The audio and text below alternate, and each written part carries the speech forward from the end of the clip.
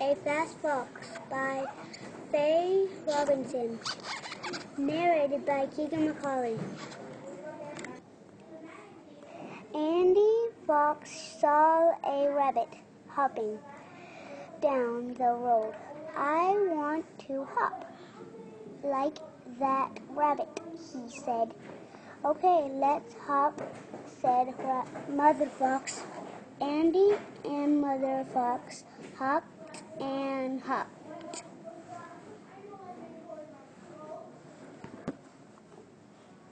"I can hop, but I can't hop like a rabbit," said Andy. "No, a fox can't hop like a rabbit," said Mother Fox.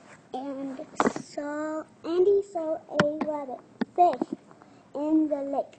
"I want to swim like that fish," he said. "Okay, let's swim," said his mother. Andy and Mother Fox went for a swim. I can swim, but I can't swim like a fish," Andy said. "No, a fox can't swim like a fish," Andy said. Mother Fox. Andy saw a bird flying by. "I want to fly, he said. "Andy, foxes can't fly," said his mother, but it was too late.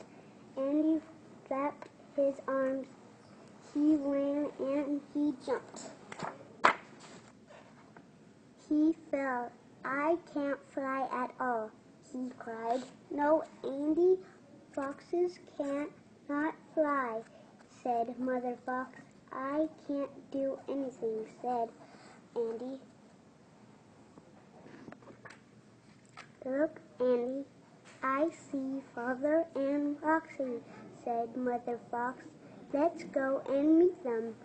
Let's run as fast as we can." Andy and Mother Fox ran. They met Father and Roxy. Mother Fox said, "You ran very fast, Andy. You ran as fast as a fox." "I am a fox," said Andy. "Yes, you are," said Father Fox, "and a fox can run very fast." "Let's run some more," said Andy. "Let's run as fast as a fox." And they did. The end. The end.